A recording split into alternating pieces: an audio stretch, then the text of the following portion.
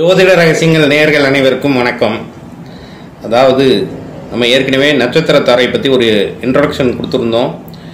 இப்போ 27 நட்சத்திரங்களுக்கும் முதல்ல எது ஜென்ம தாரை, எது சம்பத்து தாரை, அப்புறமா விபத்து தாரை, ஷேம தாரை, பிரத்யக் தாரை, சாதக தாரை, வதை தாரை, மித்திரதாரை, பரமமித்திர தாரைன்னு ஒரு நட்சத்திரங்களுக்கும் நான் சொல்லிடுறேன். அதை நீங்கள் நீட்டாக எழுதி வச்சுக்கோங்க. அதில் இந்த வீடியோவை டவுன்லோட் பண்ணி உங்களுடைய நட்சத்திரங்களுக்கு எது எது கரெக்டாக வருது அப்படின்னு நம்ம பார்க்கலாம். 27 நட்சத்திரங்களுக்கும் வரிசையாக நான் சொல்லி விடுகின்றேன். முதலில் அஸ்வினி நட்சத்திரத்திலிருந்து பார்ப்போம். இப்போ அஸ்வினி நட்சத்திரம் அப்படின்னா அஸ்வினி நட்சத்திரத்தோட ஜென்மதாரை என்று பார்த்தால் அஸ்வினி, மகம், மூலம். அதுக்கடுத்து சம்பத்து தாரைன்னு பார்த்தா பரணி, பூரம், பூராடம். அதுக்கடுத்து விபத்து தாரை கிருத்திகை, உத்திரம், உத்திராடம். ஷேமதாரை ரோகிணி, அஸ்தம், திருவோணம். அடுத்தபடியாக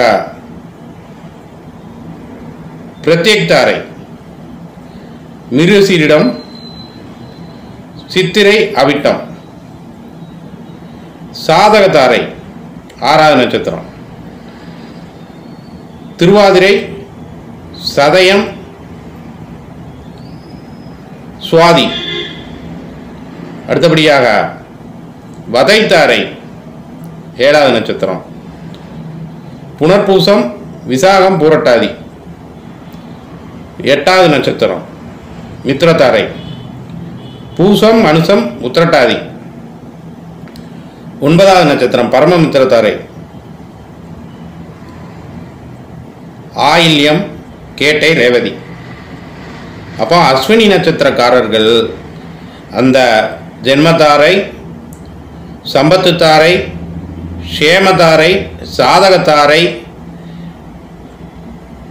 மித்திரதாரை, பரமமித்திரதாரை 6x3 18 நட்சத்திரங்கள் அவர்களுக்கு உபயோகமான நட்சத்திரங்கள்.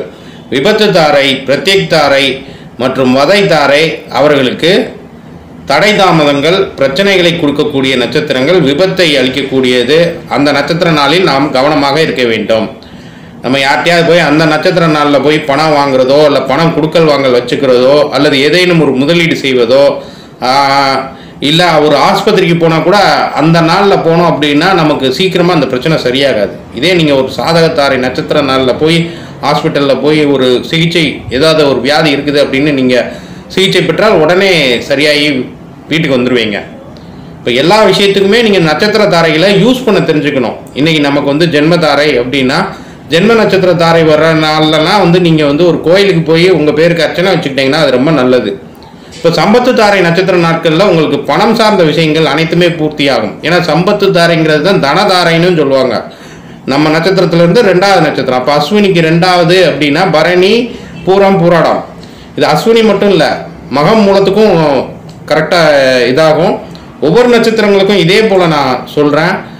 அஸ்வினி நட்சத்திரக்காரர்களுக்கு உண்டான இந்த கூட்டு நட்சத்திரங்களை நீங்கள் உபயோகப்படுத்துவதற்கு முதலில் ஒரு சார்ட் மாதிரி போட்டுக்கோங்க. உங்களுடைய ஜென்ம நட்சத்திரம் அஸ்வினி, மகம், மூலம், அது கேதுவின் நட்சத்திரம். அப்போ சுக்கிரனின் நட்சத்திரம் உங்களுக்கு சம்பத்து தாரை. அப்போ பரணி, பூரம், பூராடம் இந்த நாளில் இந்த நபர் மூலமாக, இந்த நண்பர்கள் மூலமாக அல்லது இவர்கள் மூலமாக நமக்கு வருமானம் கிடைக்கும். இவர்களுடன் நாம் பழக்கம் வைத்துக் கொண்டால் நமக்கு சாதகமான சூழ்நிலைகள் அனைத்தும் உருவாகும். அது மட்டுமல்லாமல் இதற்குரிய 2வது நட்சத்திரத்துக்குரிய தெய்வங்களை நீங்கள் வழிபட ஆரம்பித்தீர்களானால் உங்களுக்கு மிகுந்த செல்வாக்கும், சம்பத்தும், தனமும், பணமும், பொருளும், நகையும் அனைத்துமே கிடைக்கும். இப்போ இது எல்லாத்தையுமே நான் தனித்தனியாக சொல்லிடுறேன். பரணி நட்சத்திரத்துக்குரிய தெய்வம் யாரு, பூர நட்சத்திரத்துக்குரிய தெய்வம் யாரு, பூர நட்சத்திரத்துக்குரிய சித்தர் யாரு, பரணிக்குரிய சித்தர் யாருன்னு அது அடுத்தடுத்த வீடியோஸில் நீங்கள் கொடுக்குற ஊக்கத்துலேயும் ஆதரிக்கிற விஷயத்துலேயும் இது எந்த அளவுக்கு உங்ககிட்ட ரீச் ஆகிருக்குங்கிறத பொறுத்து அடுத்தடுத்து வீடியோஸ். முதல்ல 27 நட்சத்திரங்களுக்கும் நம்ம இதை வரிசையாக சொல்லிடுவோம். ஏன்னா எல்லாருக்குமே அதை எடுத்து பார்க்க தெரியாது. இதை பற்றி நான் ஏற்கனவே யூடியூப் சேனலில் சொல்லியிருக்கேன், ஃபேஸ்புக்கில் சொல்லியிருக்கிறேன், என்னுடைய வாட்ஸ்அப் வகுப்பில் இதை பற்றிலாம் சொல்லி கொடுத்துட்ருக்குறேன். முடிந்தளவு இதை நீங்கள் புரிந்து கொள்ளுங்கள். புரியாதவர்கள் கமெண்ட்லேயே கேளுங்க, முடிஞ்சால் நான் வந்து இது பண்ணுறேன். இதற்காக நீங்கள் வந்து தொலைபேசி செய்து கேட்கணுங்கிற அவசியம் இல்லை. அப்படி ரொம்ப உங்களுக்கு வேணும் அப்படின்னா என்னுடைய வகுப்பில் கலந்து கொண்டு தெரிந்து கொள்ளுங்கள். வாட்ஸ்அப் வகுப்புலையோ அல்லது நேரடியாக கூட நீங்கள் வந்து வகுப்பு கலந்துக்கலாம். ஆல்ரெடி 2-3 ஊரில் நான் வகுப்பு கண்டக்ட் பண்ணியிருக்கிறேன். நட்சத்திர தாரைகளை நீங்கள் உபயோகப்படுத்த ஆரம்பித்தீர்களானால் உங்களுக்கு சிறப்பான பலன்கள் நிறைய கிடைக்கும்.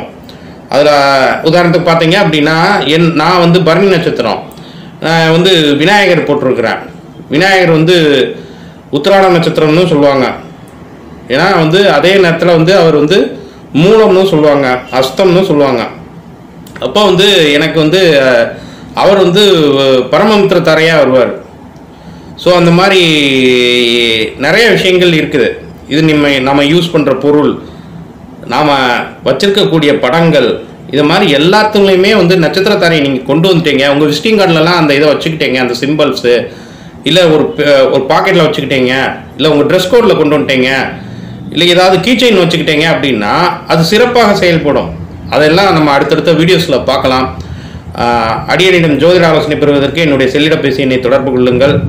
மேலும் இது போன்ற விஷயங்களை தெரிந்து கொள்வதற்கு வகுப்பு எடுத்துக்கொண்டிருக்கின்றோம். அதில் கலந்து கொள்வதற்கு விருப்பம் இருந்தால் அணுகுங்கள். சித்தர்கள் ஜீவசமாதி வழிபாடு தேடல் பயணம் தரிசனம் மற்றும் அதற்கு வழிகாட்டியாக வருவதுண்டு. நன்றி, மகிழ்ச்சி, வணக்கம். பிரேம்சந்த் நம்பிராஜன், சென்னையிலிருந்து.